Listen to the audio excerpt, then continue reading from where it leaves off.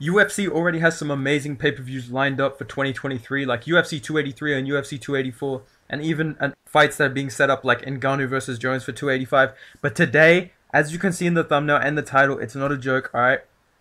I've undertaken the task of making every single pay-per-view for 2023. Now, this is going to be a bit of a mix of what I think is going to happen and what I want to happen, okay? But this is a huge undertaking, so please subscribe, drop a like.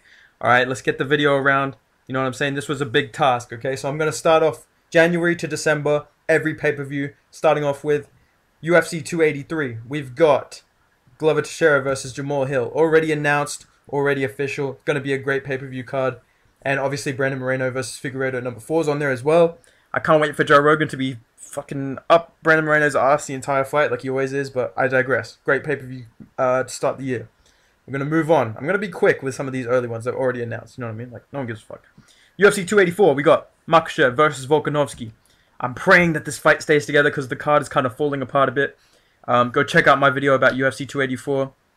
It should come up at the end, or maybe it'll be on my channel. Just go on my channel and look it up, UFC 284. It's a great video.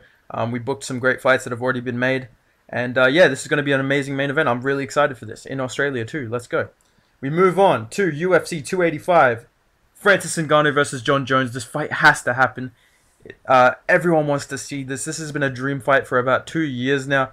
Everyone wants to know what's going to happen. Like, it's the immovable object versus the unstoppable force. Like, it really is an intriguing fight, and we don't get a lot of those nowadays. So that's what I'm hoping is the main event for 285. Okay, now we're getting into the unknown, alright? March, London, UFC 286. I'm going to say this is what the UFC will probably do, and what they probably should do. I know I picked Bilal in my other video, but all things considered, let's do Kamaru. Oh, sorry. Leon Edwards. Bro, don't cancel me. I didn't mean that. I didn't mean that. I swear. You'll understand why I said Kamaru later. Anyways, look. Leon Edwards versus Khamzat Chimaev for the welterweight title in London. Crazy, crazy fight. I know people think Chimaev would win that fight. Me personally, I think he would as well. And we don't want to do that in front of the home crowd in London. But, you know, this is a big fight. This is a huge, huge deal. This is really going to pack that card. You can fit on, like, Max Holloway versus Arnold Allen as well. Because the Chimaev-Colby stuff is seeming to, like, fizzle out. And we don't really know what's happening in the title fight. So I feel like this is what you should do if you want to make the biggest fight possible. And Khamzat's probably a bit more deserving. But even then, I don't know if he is. Like, he beat Gilbert Burns and Li Jingliang, that's it. But, you know, everyone wants to see him fight for the belt, so let's fucking do it, alright? We move on to April. This is where it gets a bit, like, speculatory, okay? There's a man that people think is coming back in April, I agree. And there's one fight that everyone is talking about that the UFC is going to do. Even Dana White said it's going to happen. Me, personally, I wouldn't book this fight, but this is probably what's going to happen. UFC 287 in April. Conor McGregor, Michael Chandler. Crazy, crazy fight. Very entertaining. The fans will love it.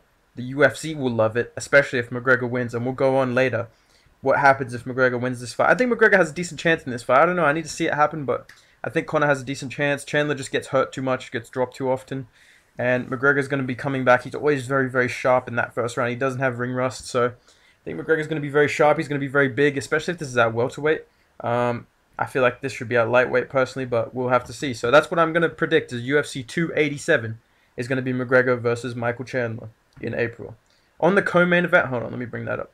On the co-main event, you can definitely put some stuff like Sean O'Malley versus Merab would be a great co-main event to that. I think Sean O'Malley could win that fight.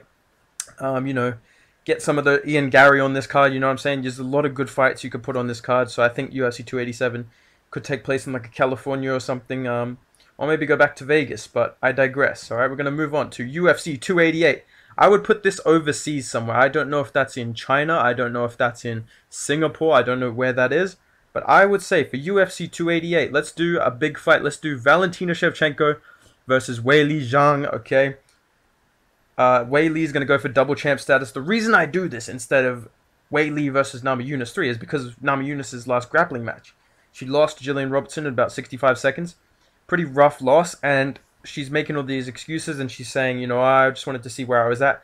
That doesn't sound like talk of someone that wants to fight for the belt, especially against someone like Weili Zhang. So I think this is the fight that you make, especially because Tyler Santos isn't getting a rematch, and there's no real contender. Maybe Aaron Blanchfield will be the next contender, or Tyler will get a rematch at some point, but I say just book this. Let's do it. Let's fucking do this, bro. And in the meantime, Amanda Nunes can fight as well. Maybe we get Shevchenko versus Nunes at some point, but me personally, this is way more interesting to me. So Sorry, excuse me.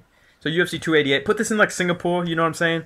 Let's get Magomed Ankalaev on the card. Let's get, you know, some international stars. Let's get Li Jingliang on this card as well. Let's stack this card out, kind of like the UFC 275 one, but a bit better of a card, okay? Let's get some good fights, you know what I'm saying? So I think this would be a great card. Maybe get Jack Della Maddalena versus Li Jingliang on this card. That'd be a good fight. There's a lot of options if you do this in like Singapore or something. So UFC 288 in Singapore. Let's do Shevchenko versus Zhang. Double champ status on the line. Big fight. Big women's fight. Let's do it. All right. We move on. UFC 289. Now this is going to be in June. So the last one was in May, about the same time as the Singapore card last year. I'm kind of going off what happened. So this is in what? April, May, June. This is June. Okay. So I'm thinking that you can put this maybe in like a Houston, Texas pay-per-view. Let's get, you know, let's get like Juliana Pena versus Irene Aldana on this card. But for the main event, I'm gonna do Glover Teixeira defending his title against Magomed Ankalaev. You know, headlining a fight. Maybe as the co-main event, we can get Brandon Moreno versus Pantoja. We can get, you know, like I said, Juliana Pena, Irene Aldana. That sounds like a good fight. I'm sure you could get Adrian Yanez on here. At some point against maybe like a Dominic Cruz or someone coming off a loss, maybe against Marlon Vera. That'd be a really tough fight for him, but you know, that'd be a fun scrap. So maybe get Adrian Yanez on this card. Let's get Derek Lewis. Let's get Kevin Holland on this card as well. Let's do a Houston card headlined by Glover Teixeira versus Magomed Ankalaev and see who is going to face Jiri Prochazka when he comes back, which may or may not happen this year. I haven't put him on this list, by the way. I'm just going to be honest. But if he's ready to come back, then maybe you do Teixeira versus Prochazka in Houston instead. Something like that. But in the meantime, I'm going to have Ankalaev here as a filler. Alright? So UFC 289, Houston. We have a problem. Let's get Yanez. Let's get Holland. Let's get Lewis. You know what I'm saying? Let's get Brandon Moreno. Let's get Alexa Grasso on this card. Let's do this shit, alright? I move on to International Fight Week, UFC 290. This is going to take place in July. T-Mobile Arena, Las Vegas. A big, big card. We need title fights. So in the main event, the biggest fight the UFC can probably make right now, that isn't a McGregor fight, Alex Pereira versus Israel Adesanya 2 International Fight Week as the main event in Las Vegas. Co-main event, Volkanovski versus Yair Rodriguez for the featherweight title. Boom. All right. Let's get, you know, let's see if we can get Sean O'Malley on this card again, right? Probably not, actually. Never mind. Scratch that. Scratch that. Excuse me. Get Paddy Pimblett on this card, you know what I'm saying? Let's get Ian Gary on this card. You know what I'm saying? Let's get all these guys that you want to promote, get them on this International Fight Week card. Let's build some big fights. You know what I'm saying? Let's get maybe I don't know. You can think of fights that you want to see on this card. Let's get Drew Dober on the card. Let's get, you know, Terrence McKinney on the card. Let's get all these guys, young guys that we want to push. Let's make some exciting fights. International Fight Week headlined by Pereira versus Adesanya, and I would put Volkanovski defending his title as the co-main event as well. This is my opinion, brother. Okay, so International Fight Week. You're done. UFC 290, Pereira versus Adesanya. Let's do it. We're moving on to UFC 291. So this is August. No, June, July, August. Yes, this is in August, okay? There's one man that I associate with the name August in the UFC right now. And if all goes to plan and he's coming off a win in his comeback, let's do UFC 291. Charles Oliveira versus Conor McGregor. They both want this fight. I think this is probably Conor McGregor's... This is a tough fight for him. Let me get this straight. Let me start off by saying this. Don't kill me. Charles Oliveira would probably win this fight. However, I think out of Gaethje, Poirier, Islam, his best chance is to beat Oliveira out of those top guys at the top. You know what I'm saying? So that's all I'm saying. So this is a good fight. The UFC probably wants this. McGregor wants this, obviously. Oliveira's called out McGregor a couple times. This would be a huge pay-per-view in August. Let's get it in, like, maybe Las Vegas again or California. Something like that, you know. As an August main event, you can stack the undercard. You know, you can think of fights that you want to see on these fights. Let me know down below what you'd want to see on some of these cards. If anything pops out and you go, "Ooh, I got a fight idea for that. I think this should be a good fight." You know what I mean? Let me know down below, bro. I want to hear that shit. All right? But I'm just giving you the main event. So UFC 291, I think, should be Charles Oliveira versus Conor McGregor. If he's to beat Michael Chandler. Okay? I feel like that's a good main event. I feel like people really want to see that. So let's do that. UFC 291 in August. Okay? We move on to September. UFC 292. We are coming up to the Abu Dhabi card. Okay, this is a big fight. Okay, we're coming up towards Madison Square Garden, UFC 294, big fights. We need a big headliner, and I think that by this time, Kamaru Usman will be ready to come back. So for UFC 292 in September, let's do another thing like Salt Lake City or, Florida or something like that. Let's do Khamzat Chimaev, welterweight champion versus Kamaru Usman. Or if Leon wins, then let's do Edwards versus Usman trilogy in September. Perfect timeline, perfect fight. Put this as the main event. You're done. You're done. You know what I'm saying? It's over. It ends for you. It's done. That's like, what else do I have to say? This is the perfect main event. Perfect timeline for Usman. Perfect comeback fight for the belt. He deserves that. He was a great champion. This is what you do, alright? Okay, maybe get Wonder Boy on the card. Let's get, some other guys on this card. I don't know, bruh. Let's get some good fights. Let's get RDA on the card. You know what I'm saying? Let's get some good fights. Let's do RDA versus Wonder Boy. Fuck it. You know what I'm saying? You can do whatever you want with these cards. You know what I mean? Whatever fights you want to see on these cards, let me know. But I'm saying UFC 292 in September. Perfect timeline. Let's do the winner of Edwards versus Chimaev versus Kamaru Usman. So potentially we get Chimaev versus Usman. I know the UFC wants this fight. People are intrigued by this. Or maybe we get Leon versus Usman, the trilogy. It's a perfect timeline. So that's what I think should happen in September. Maybe Salt Lake City, maybe Florida. Okay, we move on. Now we're at the big guns. The last 3 pay-per-views of the year. UFC 293 is likely to take place in Abu Dhabi in October. Okay? And there is one man that I want to headline this pay-per-view. You already know what it is, alright?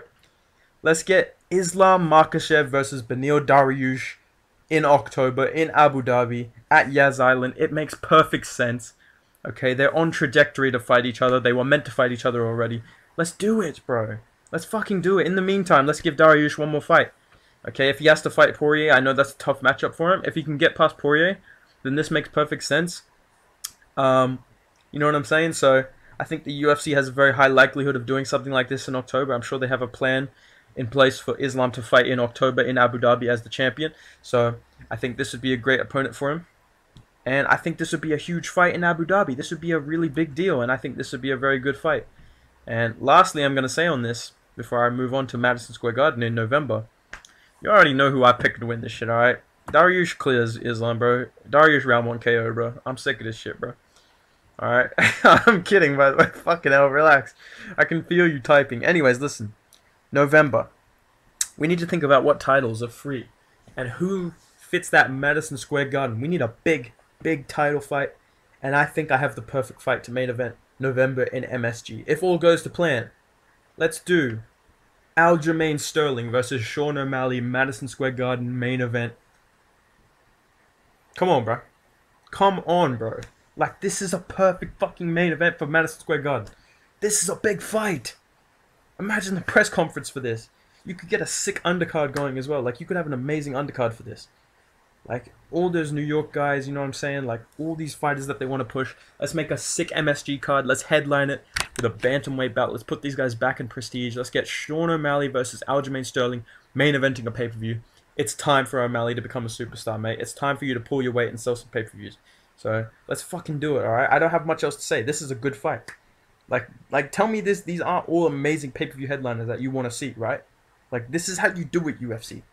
No more Diaz versus Chimaev. Okay? None of that shit. No more Pena versus Nunes. This is how you build a pay-per-view. This fight, I want to see this fight so bad in Madison Square Garden with a whole pay-per-view around it. Like, that's how you fucking do it, alright? So in November, this is what you do. Sean O'Malley, Aljamain Sterling. If Cejudo wins, Cejudo versus O'Malley. There's already a built-in beef. Like, regardless of who wins, this fight needs to happen at Madison Square Garden. O'Malley versus the winner of Cejudo and Sterling, okay? I digress. We move on to the final pay-per-view of 2023. December, okay? It's probably going to be in Las Vegas or some shit like that. It's usually very similar with the UFC, probably in Vegas or California or Arizona or something. So my final pay-per-view headliner of the year. I don't want to give you any, like, bullshit, Paddy Pimblett co-main event. No, bro. We need a big fight to end the year. And I think timeline-wise, this is going to make perfect sense. In December, the final pay-per-view of 2023, we're going to do Alex Pereira defending his belt against Robert the Reaper Whittaker. It makes perfect sense timeline-wise. Whittaker's going to be fighting in April or March. I think he said March or April. I'm assuming he's going to fight someone like, maybe like Roman Dolidze, or I don't even know who he's gonna fight. Maybe Paulo Costa gets rebooked with him, or Cannonier. They get him in there. He's gonna get another win, right? Whoever it is, and then he's gonna be lined up to have a training camp and finish the year fighting for the belt, and then he gets Christmas off. This makes perfect sense. Let's do this in December. Alex Pereira versus Robert Whittaker, the fight everybody's talking about. Okay, you can get all types of fighters on this undercard. You know what I'm saying? Whatever you want to do as the co-main event, I don't give a fuck. This is the main event that needs to happen in December. Alex Pereira versus Robert Whittaker before the end of the year. Must happen. Okay? So these are my pay-per-views for 2023. Let me know what you think down below. Again, this was a huge undertaking, so please subscribe if you enjoyed the video, bro. I do stuff like this all the time. I'm matchmaking. I might do every fight night of 2023 if enough people want that. Like, drop a like if you want that to happen. If there's a lot of interest in this video, then I'll definitely do a fight nights of 2023. Or something like that, but I'm always doing matchmaking. I feel like I'm the best matchmaker on YouTube. I really believe that. So if you agree, drop a like. Let me know what you think down below. All right, I'll see you in the next one, boys.